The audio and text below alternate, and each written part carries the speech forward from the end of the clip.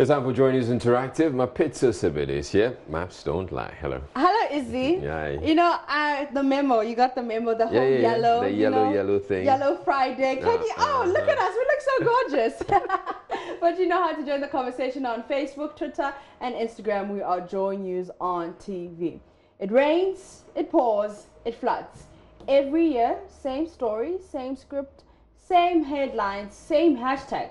Are we not tired? Does it not bother you that this always happens? No change? Well, let me bring back this report from last year by Jojo Kwabena about the never-changing flood story.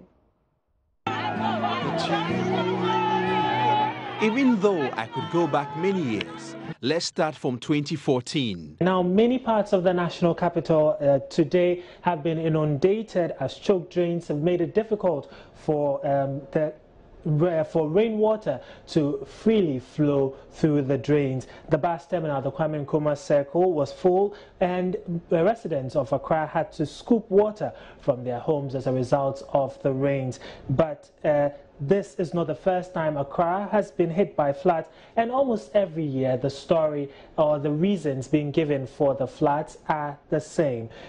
In 2015, we reported again. The cycle of flood is here again, and year by year, major cities in the country get flooded. The reasons, as always, are the same: lack of planning, pouring of waste into drains, and a host of other human activities.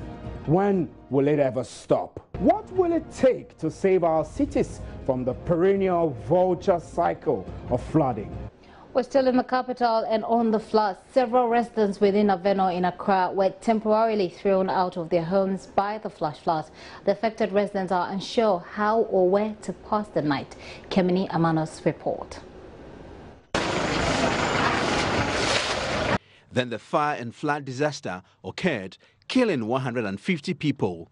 Musicians sang about the flood disaster.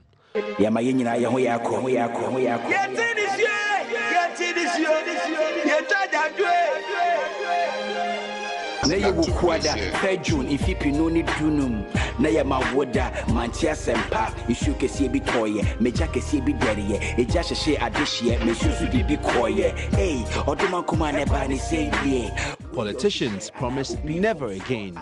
The National Disaster Management Organization, the Hydrology Department of the Ministry of Water Resources, Works and Housing, and the city authorities will also work to coordinate the clearing and expansion of our waterways and the desilting of our drains.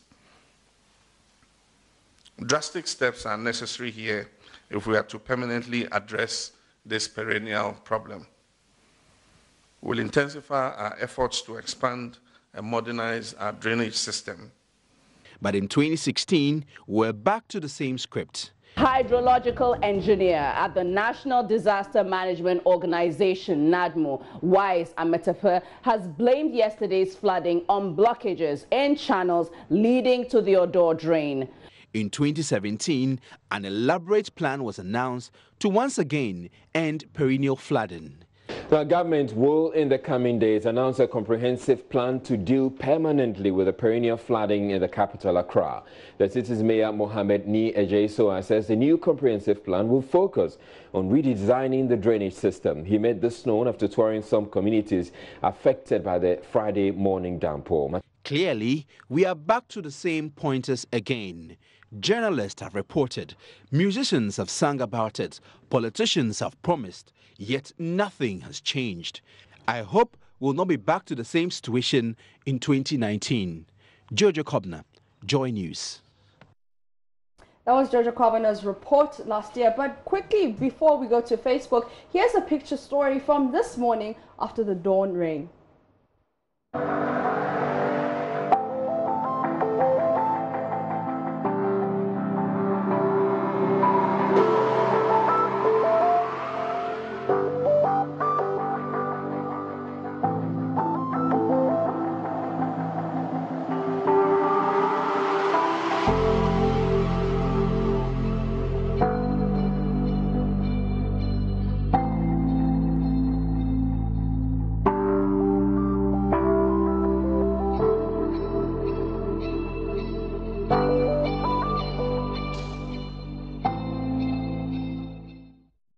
And it seems like the story continues. Let's go to Facebook and see what you have been saying. Prince David also says, well, all I can say now is that the water doesn't remain in my compound, or is it because I live on a mountain?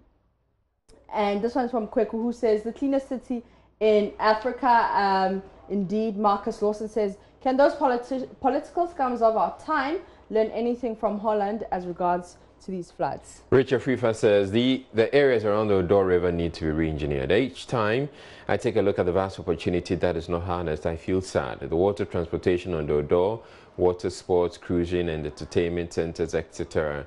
Owura Kweku says, beautiful. If they stop littering the place, flooding will stop. Obed then says, until we change our attitudes, we must accept that the floods have come to live with us. Now, this whole week we've been talking about President Akufo-Addo's comment about him not seeing enough women being dynamic and active. Well, that comment caused a lot of fire on and off social media from different personalities, groups of feminists, you name it. Now, today, 3 female ministers of state defended the president's comment, and they believe he was bold in speaking the truth, and it's a call to action that must be heeded by all gender activists. Now, we're asking you on Facebook, did President Akufo-Addo simply articulate the hard, painful truth when he said not enough movement has been made by women in Ghana? We have a poll up on our Facebook page, and 70% says yes, he just spoke the truth. 30% said no, he was wrong. All right, let's see if we can get comments there.